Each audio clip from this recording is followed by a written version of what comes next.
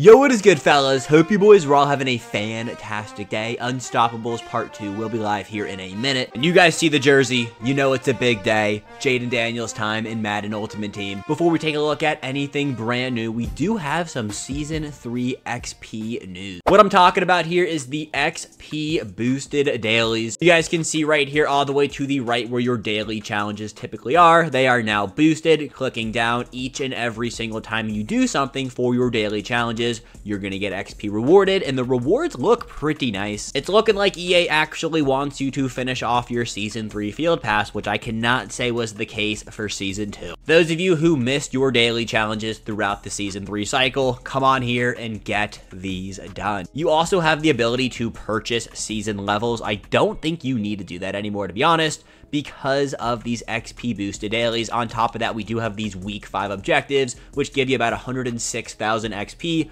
All in all, you guys should be able to finish off your Season 3 Field Pass fairly easy. All right, moving on to Jaden freaking Daniels, fellas. This is going to be QB1. This card is also going to sell for so many freaking coins. You guys see the jersey. You know we have to pick him up. Taking a look at his stats right now. 91 speed, 92 throw power, amazing accuracies, great throw on the run. This is the best quarterback in the game. I don't see an argument for anyone else. Randall Cunningham might have a slight argument to be a little bit better based on ability buckets, but Daniel's stats are just so much better. Taking a look now at the unstoppable glowing X Factors. Set feet lead for 3 AP. This is the best X Factor to run on your quarterback, and he gets it for 1 AP cheaper than any other option. Also does get Gunslinger as well as Backyard QB. Now these cards did just go live, but let's see if any Jaden Daniels are currently up on the block. And no, we will take a look at his price tonight, and I will more than likely have him on the squad later today. Now, the other LTD we got is Trey Hendrickson. It's obviously not going to be as good as the best quarterback in the game, but still not a bad card in himself. 87 speed, 94 excel is top tier. Excel matters more than you think this year. It's one of those stats that, like, yes, it's next to speed, so people don't always think about it, but Excel is very important. He also is 6'4" and has both power and finesse move fairly high. 93 finesse move is gross, but 88 power move is typically not something EA gives to speed rushers, so I'm glad to see it. He also does have 88 block shed, 6'4", 270 pounds.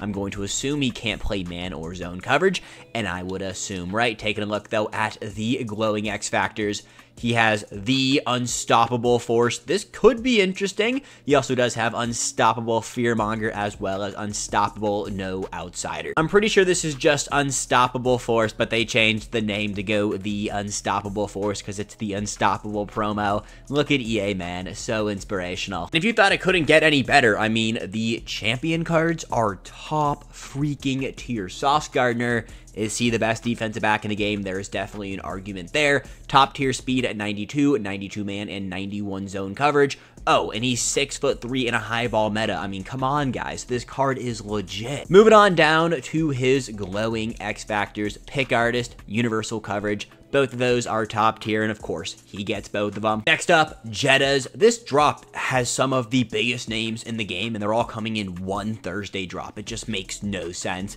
I'm here for it, though. Justin Jefferson, 92 speed, 90 short, 91 medium, and 90 deep route running. 6'1", 195 pounds. Now, if you guys have played with a Justin Jefferson card before in Ultimate Team, you know he just plays better than his stats look.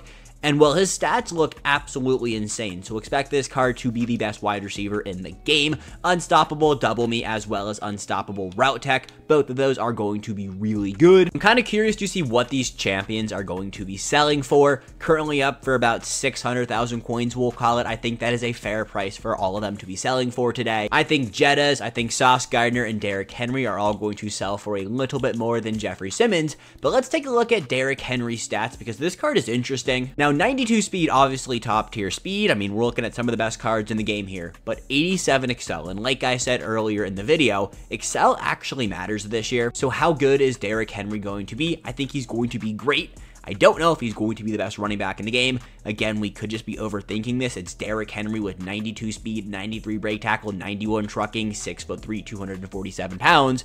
But 87 excel, 62 catching, 82 agility. There is no side-to-side movement in Derrick Henry. He's falling forward every single time for an extra 4 yards. He's got unstoppable freight train as well as unstoppable grab and smash. And I wonder if he has tank down here. I didn't see it earlier in the week when we saw the leaks from Mutt Leaks, and it doesn't look like he gets it. That's brutal. Still, though, going to be a top tier card in this game. The last champion we got today, Jeffrey Simmons, a card that I'm actually more excited about than most people because of that 93 excel. 80 speed, but 93 excel, 93 strength, 91 block shed, 91 power move, and 89 finesse move. 6'4", 305 pounds, does have that threshold of over 300 pounds I look for on a defensive tackle. Unstoppable, double or nothing, as well as relentless. And does he get inside stuff? Need 91 block shed. He gets inside stuff. So only 2 Simmons currently up right now. Like I said earlier, I do expect him to be the cheapest. Do not pay this for Jeffrey Simmons. We did get more solo challenges, so make sure you guys come in here today and get each of these done.